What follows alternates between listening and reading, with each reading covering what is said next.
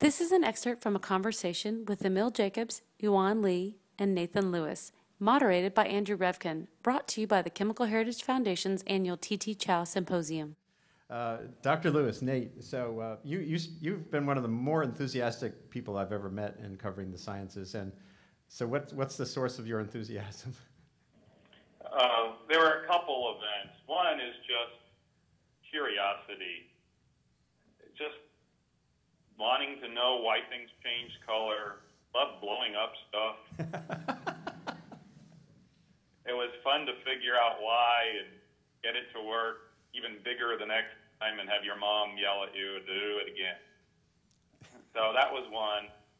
Then I, like everyone in this panel, had a great science teacher. In my case, actually, it was in college.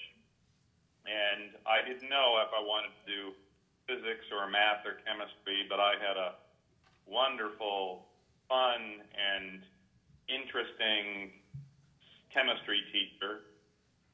And so I went into that, and then I got hooked when I got into lab, because chemists make new things. So I made a compound as my first year in college that no one had ever made before, and I held it in the air in a little bottle, and I was the only person on Earth that ever had that stuff. I got to name it, I got to figure out what color it was, I got to figure out whether or not it was good for anything or just going to sit on the shelf. But when you can kind of own something totally new and figure out what it can do and how it can help have properties that can make the world potentially better, that hooks you.